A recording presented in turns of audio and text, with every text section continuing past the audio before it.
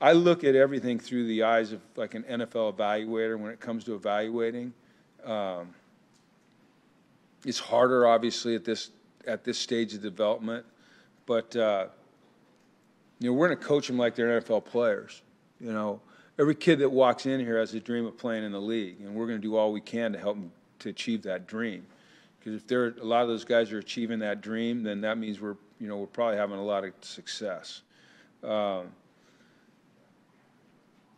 a tough question for me, like how exactly it does. I guess, you know, the standard I've always lived by is the NFL standard, which is the best of the best, and we want the best of the best, and that's what we're going to go after always. We're not, you know, I talked about a quarterback conceding the play. That, you know, hopefully that's the only time you hear me say the word concede. You know, we're going to go try to get the best.